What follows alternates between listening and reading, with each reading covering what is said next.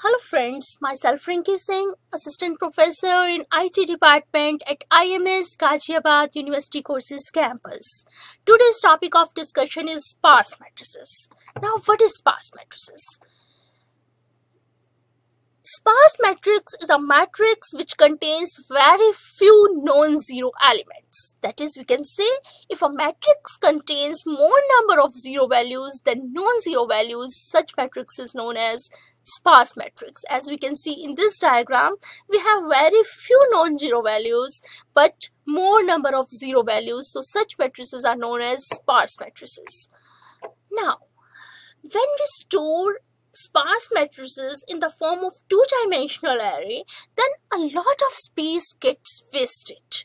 For example, if we have an integer matrix of size 100 by 100 and it contains only 10 non-zero values, then to store a matrix of size 100 by 100 means 100 rows and 100 columns, we are allocating to 20,000 bytes of space in memory. 100 rows, 100 columns, per value needs 2 bytes because integer needs 2 bytes. So 20,000 bytes of space gets allocated, and among those 20,000 bytes, only 10 non-zero elements we have to store. And to access these 10 non-zero elements, we have to make scanning for 10,000 memory locations every time.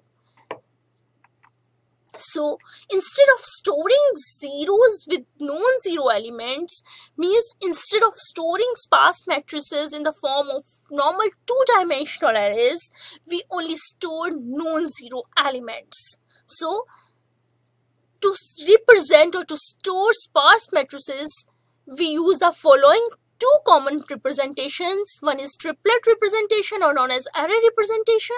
Second one is linked list representation. First, triplet representation. In this representation, we consider only non-zero values along with their row and column index values. For example, we have a sparse matrix. To store this sparse matrix in using triplet notation or triplet representation, we use a triplet of rows, columns and values, where first row or zeroth row represents total number of rows in the sparse matrix, total number of columns in the sparse matrix, and total non-zero values in the sparse matrix. For example, in this sparse matrix, we have 1, 2, 3, 4, 5 rows, so this value will be 5. We have 6 columns, 1, 2, 3, 4, 5, 6. Then columns, number of columns is 6, and total non-zero values is equal to 6. 1, 2, 3, 4, 5, and 6. So first row contains total number of rows, total number of columns, and total number of non-zero values. Now, after that, next row onwards will contain row number, column number, and the non-zero values.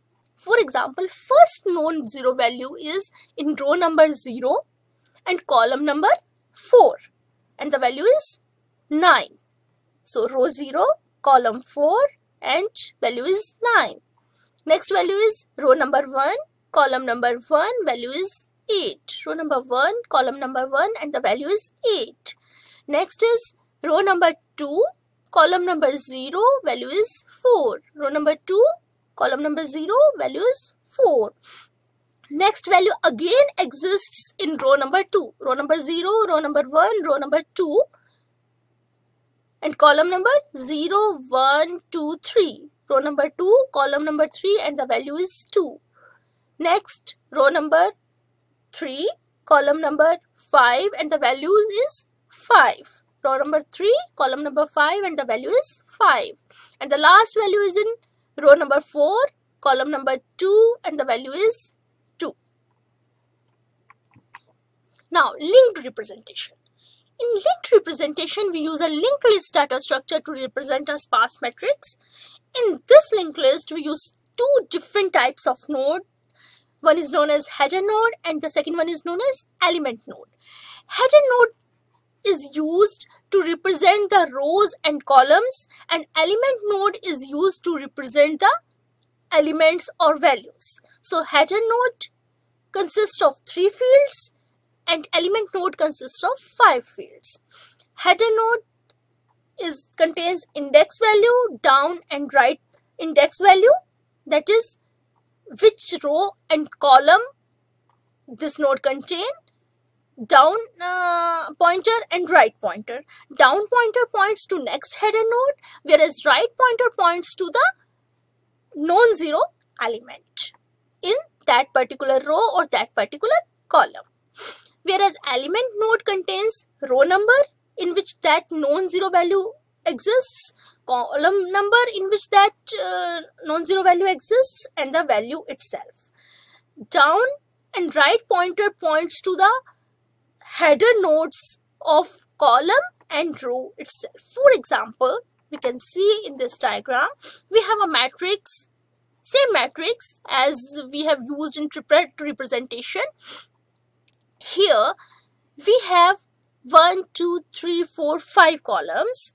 So, 5 rows, 1, 2, 3, 4, 5. So we have 5 header nodes for rows, 1, 2, 3, 4, 5.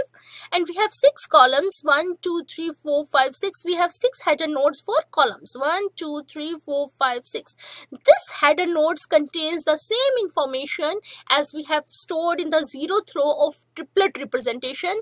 Total number of rows, that is 5, total number of columns, that is 6, and total number of non-zero values, that is 6. Now, we have first non-zero value 9, which is in 0th row and 4th column. So 0th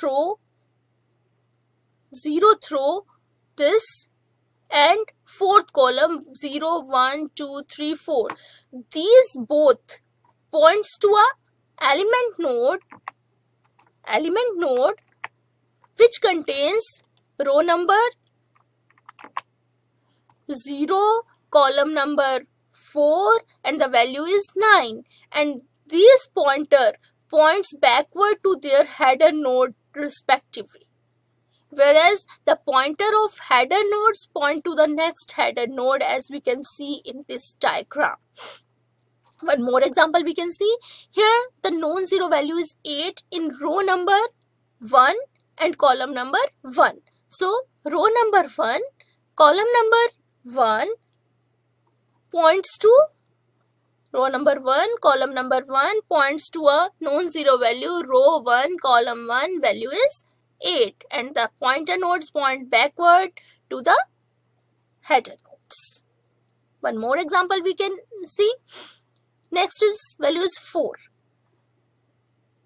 Row number 2, column number 0 points to a value 2. Next, row number 2, column number 0, value is 4. Now its header node don't point backwards to this because we have one more non-zero value in the same row but different column. So the row pointer doesn't point back to the header node. So we have same value, non-zero value in the same row, that is 2 in column number 3. So column number 3, row number 2, we have one more non-zero value, that is value is 2, and the pointer point backs to the header node. Now, sparse matrices are of different types. One is lower triangular. A sparse matrix or square matrix is called lower triangular if all the entries above the main diagonal are 0. If this is your main diagonal, if all the entries above the main diagonal are 0, then such type of matrix is known as lower triangular. Upper triangular, if a sparse matrix contains all the element below the main diagonal are 0, then such matrix is known as upper triangular matrix. And a triangular matrix may be lower triangular or upper triangular. Means both lower triangular and upper triangular matrix in a combined way are known as triangular matrix. One more type of sparse matrix is tri-diagonal matrix.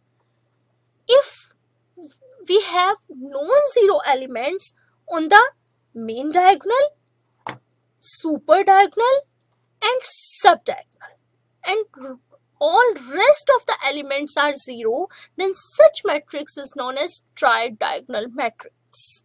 Thank you. This is all about the matrices or sparse matrices and their representation in memory and their types.